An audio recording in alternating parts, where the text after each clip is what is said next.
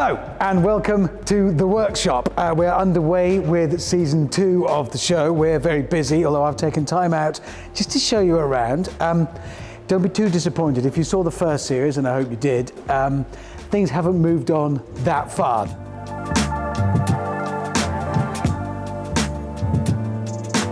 This is the upper mezzanine. My vision for this is a kind of posh client area. There's going to be a posh bathroom in here, mostly because, put it this way, we need another bathroom. The one downstairs I'm going to leave for the lads to use. Then there's going to be a beautiful room in here with chairs and pictures where I can remove people's money eventually.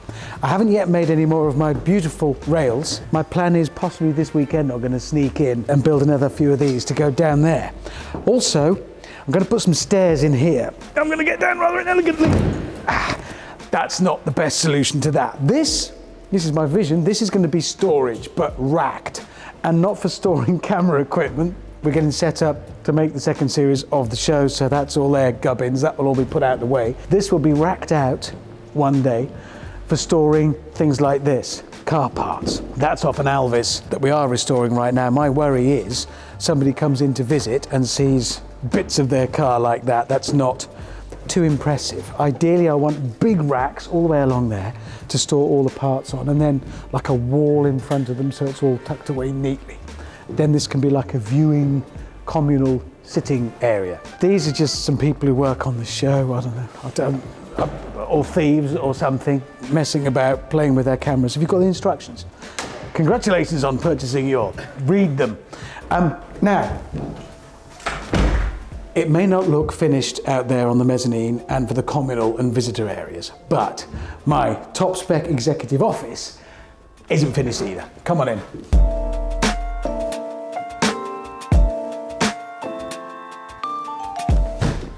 Yeah, the door doesn't open because there's a load of shelving from a certain Swedish manufacturer of flat pack furniture that I haven't yet put up. It isn't there yet. You will see this improve as the series goes along. There are some things to talk you through. These are some old plastic chairs I found at home. That's the visitor's chair. They sit there and they discuss things with me here behind my executive desk. My executive desk, the honest truth is I found it in Hadrian's workshop, my next door neighbour. It turns out, the top from a school lab desk, hence it's still got the taps for the Bunsen burners on. They're not connected to the gas. The bottom of the desk is actually a desk from home, the top of which should be a large piece of safety glass, but I lost it. I don't know how you lose a piece of glass 6 foot by 3 foot, but I did. So this will do for now. It'll have shelving around it. I'm hoping as the series progresses with interesting books and literature pertaining to classic cars and possibly, I don't know, sculpture and things of interest. This bit, this worktop, we put in when we built the workshop. I'll be honest, I had it put there because we had it left over from doing downstairs. Mindy, my wife, came in, took one look and said, that has got to go, it's disgusting. The main problem with it is we put it in at worktop height, which doesn't work as a desk. So the awful truth is this is all going to have to go as well and be replaced with something. Basically, there's an awful lot to do in here. We are underway with the second series, just early days getting going. As the series progresses, hopefully you'll see this room and the luxury visitors accommodation on the top mezzanine being built and improving, and hopefully the work will come in and keep the guys busy and we'll make this business work, because the one thing I can't stress enough, this is a real business. I really did have to sell my cars to buy all the clobber out there, and I've now got to justify it by making all of that kit, not just earn its keep, ideally one day pay me back for all the cars I had to sell to build it. By the time you're watching this, the first episode or two of season 2 of the workshop will be out on Discovery Plus. I very much hope you'll follow the link thing and watch it and enjoy it, and look out for the differences between this now and hopefully this by then. It's funny, it's like traveling in time, isn't it? I'm talking to you in the future, and hopefully in the future this is just magnificent. Hello, it is 6 months later, and well, as you shall see, I like to not only deliver on a promise, but also not over-deliver. So looking around this magnificent spot, I haven't had a lot of time. I've been really busy. We've had cars going through. This is very much still here. The shelves have gone up. They've within 30 seconds filled with shelf tat. I don't know where any of that came from. I kid you not. I put the shelves up. They were in boxes over there. You saw them. And then some tat arrived and displayed itself on them.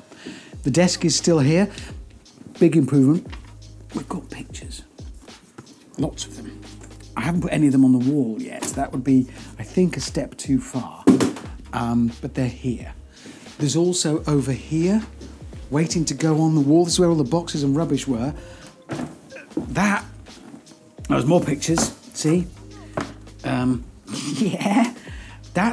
I made those louvres at the Morgan factory on their louvre making machine, and this is signed by all the people who built my Morgan, since which my Morgan got written off in a flood. So I don't have the car, but I do have that, and one day I'll put that on the wall. But I haven't done it yet. Other than that, I've gone for homely, shabby, not shabby chic, just shabby, really. There's some files, cups. Look, if this was an immaculate space, that suggests I've got time to spend organising it. And I haven't, because I spend my time looking out here to check that they're doing stuff. They're not doing stuff. Right, that's in here, your 6-monthly update. Let me now take you out here where there has been progress. I've done rather better further out. Finally managed to get my racking and storage in here for all the parts. When a car is torn down out there, the bits and pieces go on shelves in there. That's cool. Over there, I'm not going to take you in, is my new executive bathroom, where overalls are banned. That's basically it. Anybody wearing overalls can't use that bathroom. Then we can go up here. Note, there are stairs, this ingenious device for raising you corporally from one level to another via steps. This was going to be my posh meeting area for clients to come and discuss their requirements. And then DRIVETRIBE, you lot, nicked it. This was going to be my posh office space. These sofas were mine, and this table. I put them in here and I thought, brilliant, clients can arrive, we can discuss their requirements in here. But no, it's become the DRIVETRIBE studio. So you'll see us when people come in for their COG score with their car. Influencers come in, this is where we sit and chat. This is where we do interviews, and where the rest of the DRIVETRIBers sit about and read car magazines and talk that rhymes with Rolex. And then the other space we have in my luxurious upper mezzanine executive office suite, this is where, oh my God, this room was going to be like a conference room where we could have conferences, but instead this was hijacked by Chimp, which is the production company that makes the show about the workshop. So they just nicked it. So as you can see, it's got cameras and microphones and, I don't know, all this tat and computers and all the gubbins and garbage. What it's really got is a load of empty coffee cups, because that's mostly what they do, aren't they? Just drink coffee. And talk about, how should we get some motivation for the narrative thread through this piece. They do that in here. So yeah, Chimp Production, DRIVETRIBE, they've nicked all of my spare office space. I'm still over there. Maybe in another 6 months, I'll give you another update, and it will be sumptuously appointed with button-back chairs and pictures on the wall and a nice oak hat stand. Don't hold your breath, might not. And if you'd like to see the results of what these strangely not present television people have been making with all of this stuff here in the Smallest Cog Workshop, there is a link in the description so you can watch the show, because it's live now. Go look.